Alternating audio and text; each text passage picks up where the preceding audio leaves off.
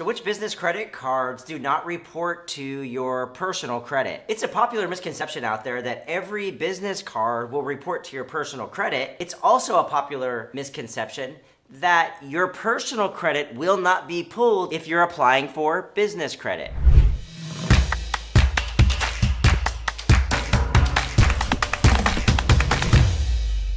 In this video, I'm going to give you the lowdown on business credit cards, and we'll talk about qualification for business credit cards. Then we'll dig into the pros and cons of using business credit cards, and I'll give you solid reasons why business owners should actually own business credit cards. And then we'll look at business credit cards that do not report to your personal credit. My clients ask me all the time, the ones that are entrepreneurs and own businesses, which is actually a large portion of them, how do I get business credit cards and how do I get higher limits? One of the main reasons that using business credit can be beneficial is because you're smoothing out your cash flow. So you have more cash flow that you can use to pay your bills, to pay your rent, to pay anything that needs to be paid for in your business. Another thing that business credit cards are used for is to cover unexpected expenses. Those unexpected expenses that come up that you cannot budget for, business credit cards are good for those situations. What's shocking is that most business owners believe they will not qualify for a business credit card. They believe this because they haven't been in business very long, they don't have business credit,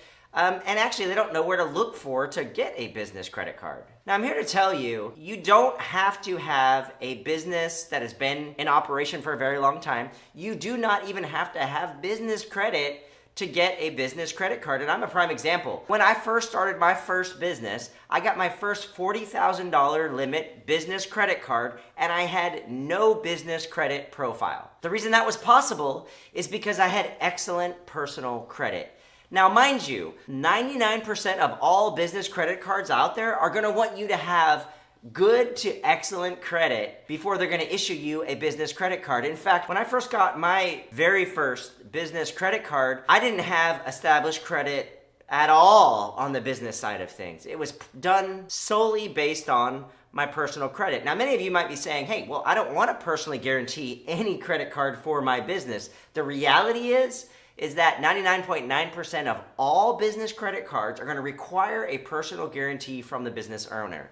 There are many reasons that a business credit card may make sense for you. The first being financial flexibility, meaning that you're going to have a greater amount of cash flow to help you deal with all the business expenses that you have, including payroll and everything else. Another reason that a business credit card may make sense for you is because they offer extraordinarily high credit limits as opposed to what you'd find on your personal credit. It's not uncommon to have business credit cards that have $20, $50, $70, $100, $200,000 limits. You'll hardly ever find that on the personal side of credit. A business credit card can actually help you budget as well. It'll help with this idea of commingling of funds. And if you've been in business for a short time or a long time, you've probably heard this from your CPA or from your tax advisor. Do not mix business and personal together. Business credit cards help extraordinarily well in these types of situations because you're only going to use business for business expenses and you're only going to use personal for personal expenses. So a business credit card is going to give you an opportunity to build your business credit on the business side organically and over time. What I like most about business credit cards is that they come with tremendous perks. Every year I get rewards in the thousands and sometimes tens of thousands of dollars for my business credit cards. Because every time I spend money and put items on my business credit, I get a point or a dollar or 3 points depending upon the category of spending. There's all kinds of perks that come with using a business credit card. In fact, the perks are in some cases so good that it would never make sense to either use cash or use a debit card from your business checking account. In fact, doing those things would actually cost you money because the perks are so significant on the business credit card side of things. We've talked about the pros of having a business credit card. Now we're going to get into the cons of having business credit cards, and we're going to also talk about what business credit cards do not report to personal credit. But before we do that, please like my video and subscribe to my channel. Okay, one of the biggest cons I've found with business credit is that they do require a personal guarantee. Early on, when I was telling you about my $40,000 credit card that I got, and I talked to you a little bit about them going off my personal credit, almost all financial institutions are gonna require, in order for them to give you a high limit business credit card, that you personally guarantee. And what that means is that you have to sign your name in blood. That means if something happens to where I can't pay that $40,000 credit card back, they can come after my personal assets. Now, this is commonplace. You'll see all over the internet. Well, they'll tell you that you can get business credit cards with substantial limits and there is no personal guarantee. The reality is that if you want a credit card from a major financial institution with a significant limit, I don't care if your small business does $50 million a year in sales, they're gonna want you to personally guarantee that, and that's just the way it works. Another negative of having a business credit card, besides having to place a personal guarantee,